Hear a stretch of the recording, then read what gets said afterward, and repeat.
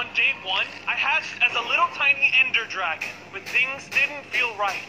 Well, where am I? Why is everything so green down there? I was in the overworld. This was not my home. How did I get here? I have so many questions, but I do know that I have 10 hearts, and I can fly! Woohoo! This is awesome! Wait, what's this? Fireball? As a dragon, I can shoot fireballs that emit this purple flame. But I gotta be careful, because it hurts me too.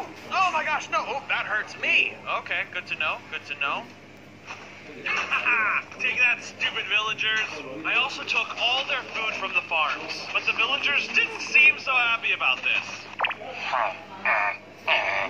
Oh, sorry. I guess destruction is in my nature. I felt bad for what I did, but they'll get over it. When night fell, zombies and skeletons appeared. I tried using my fireball, but it only healed them. Oh no, it doesn't affect the undead. I had to think quick and make a wooden sword to attack them. I killed them all. Hopefully killing them will make me look better towards those villagers, and they'll forgive me. It was getting late, so I fell asleep on top of one of the villagers' houses.